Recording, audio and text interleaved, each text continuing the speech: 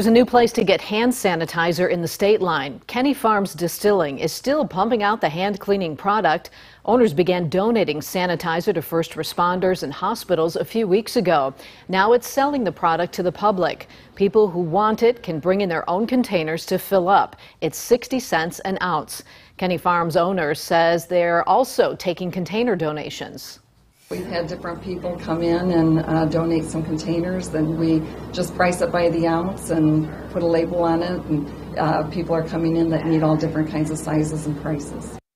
To fill up on hand sanitizer, just head over during business hours. There's also information on Kenny Farms Distilling website. For that link, head over to mystateline.com.